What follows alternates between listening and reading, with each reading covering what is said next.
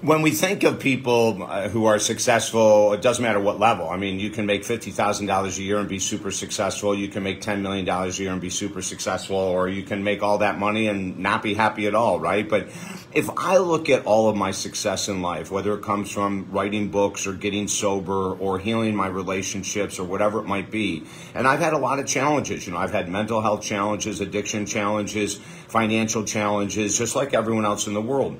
But there is a statement that I'm going to share with you that is the reason that I'm able to bounce back from my challenges and recreate success time after time after time after time. Now, it's not my goal to have to create success time after time after time, but I found a secret formula, a simple formula that everyone who's very successful knows works, and yet many people don't utilize it enough. We don't use it because we're embarrassed. We don't use it because we're afraid we're going to be judged. We don't use it because we're afraid we're going to be rejected. We don't use it because we're afraid we're going to be made fun of. We don't use it because we're afraid we're going to get abandoned. And this one statement is what's brought me through all the hell that I have faced in life, including my failed suicide attempt. And the one statement that has continued to help me be incredibly successful in life through all of my failures is asking for help. In 1980, when I started my practice, 90% of my clients were women. In 2024, 50% of my clients are men, 50% are women. That tells you that men are finally waking up and opening up and saying, we don't have to be John Wayne anymore. We can ask for help. It's okay. I have professional athletes that reach out to me and ask for help confidentially.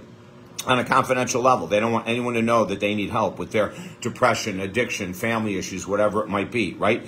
And when I think of overcoming my addictions, I had to reach out for help. I had to go to a treatment center, and then I hired a therapist just like me for 52 straight weeks, and that's what got me sober so long ago.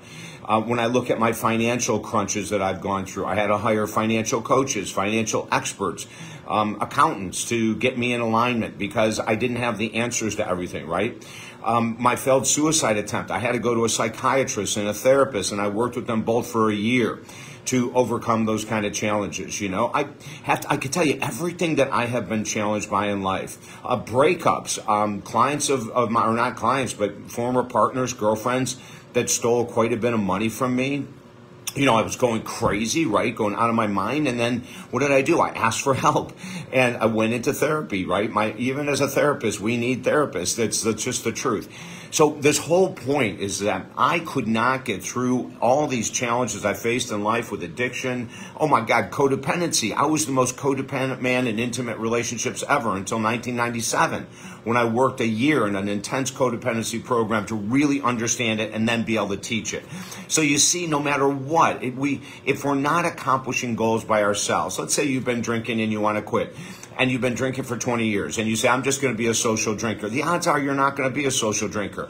If you've struggled with finances for 10 or 15 or 20 years, the odds of you figuring out your finances by yourself, almost zero. If you've struggled with your weight for 5, 10, 15, 20 years, the chances of you figuring this out by yourself is minimal. Relationship challenges, figuring it out by yourself, minimal. You see, we need to be vulnerable, to be humble, to reach out and ask for experts for help. Reach out to me. We have an incredible program going on for people that are stuck in inflation. Our prices have been decreased dramatically in several programs. Come to me. Go to talkdavid.com. That's talkdavid.com. Let's work together.